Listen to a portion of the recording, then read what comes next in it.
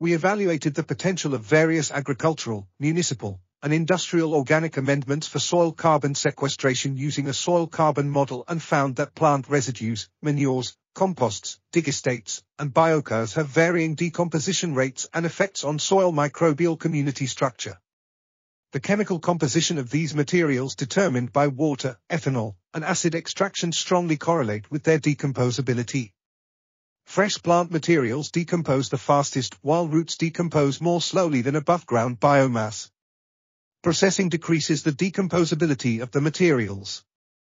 The soil carbon model YASO-07 predicted the decomposition of the amendments relatively well, except for fresh plant litter and fiber sludge from the pulp and paper industry, which decomposed faster than predicted by the model.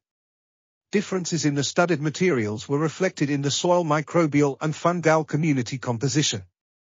Plant root addition to laboratory microcosms induced a different soil microbial community compared to organic materials originating from the forest industry.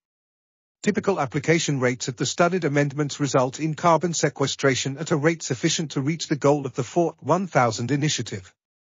The results can be used to select the most efficient measures to sequester carbon in croplands and report the effects of practices like cover crop cultivation or organic matter addition. This article was authored by Jaakko Heikkinen, Elise Ketoja, Leena Seppänen, and others. We are article.tv, links in the description below.